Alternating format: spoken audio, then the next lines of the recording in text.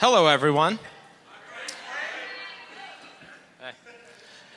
For those of you who don't know me, I'm Frank, Andy's older brother. Just because I'm shorter doesn't mean that I'm younger. I want to start by thanking Mr. and Mrs. Battaglia, my mom and Tom, my dad for making this day happen. I'd also like to thank everyone who made it here today, except for all my haters out there. You know who you are. I've never been great at giving speeches. I tend to get a little nervous, so I'd also like to send a special thank you to Grammy for the Xanax she gave me earlier.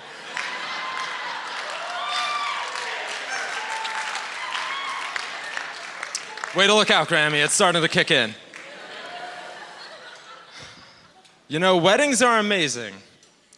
It's when two people come together and proclaim that out of millions of people out there, this is the best man in the world. I want to say thank you.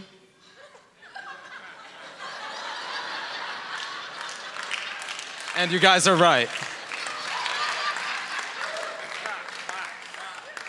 You see, for a long time, I always thought I was better than everyone else. And now it's official. I'm very happy to be here to celebrate this glorious day with Andy and Nicole. I can't believe they've been together for 10 or 11 years or whatever the hell it is.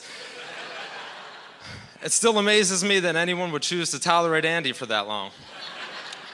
I think Nikki deserves the Jimmy V Award for Perseverance.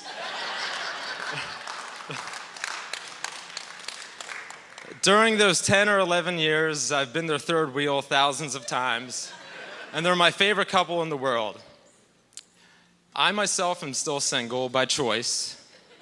Sometimes my own, but mostly the choice of the women that I've dated.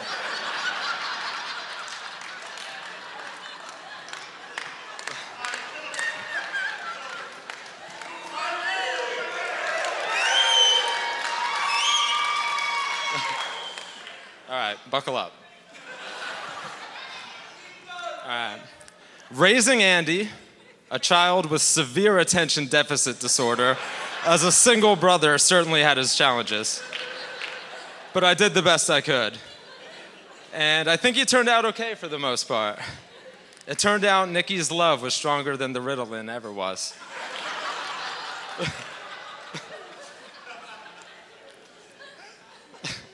Nicole has made Andy so much less annoying. He still can't manage to show up for anything on time, but it's still an improvement.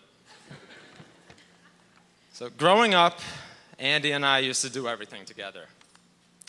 We would hang out with our friends in the neighborhood and play sports, ride bikes, throw things at cars, light fireworks in people's driveways, shout at pedestrians as we pass by in the car, or steal pumpkins from houses and roll them down a hill into oncoming traffic. You know, normal kid stuff. We were partners in crime, but many times I was the victim. Whether he was stealing my clothes, taking my ID so he could get into bars underage, or taking my car for joyrides when he was 15 and didn't have a driver's license, nothing was ever off limits, and rarely did I ever get my stuff back. So I only put $5 in your wedding card, and we'll call it even.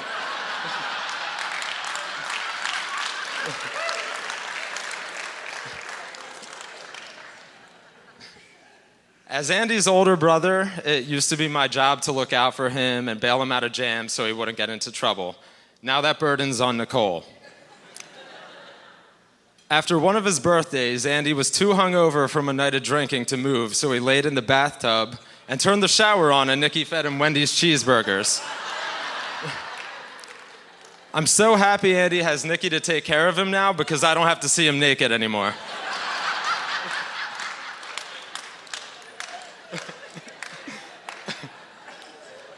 Smooth transition here. Nicole, you look beautiful tonight.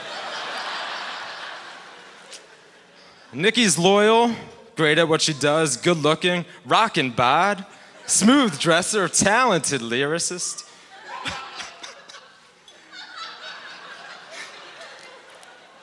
I know that today I'm supposed to welcome you to our family, Nikki, but the truth is you've been a part of our family for a long time now, and I'm so happy for you guys.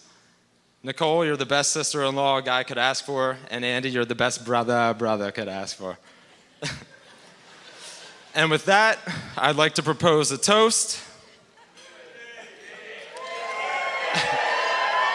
So if everyone could raise their glasses to Andy and Nicole, I love you guys. I'm so happy for you. Cheers.